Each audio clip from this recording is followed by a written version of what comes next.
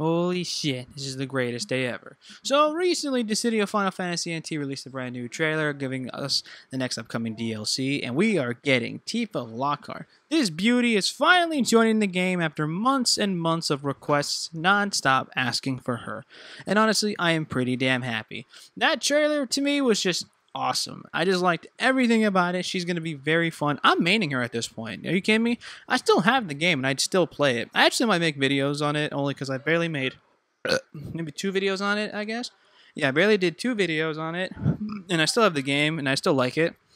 And I still play it from time to time, so I actually might make more videos on it. But no, yeah, once Tifa drops, I am definitely going to play her because she's going to be incredibly fun. Tifa drops on July 3rd with her classic look, and I cannot wait to try her out. Anyway, thanks for watching, guys.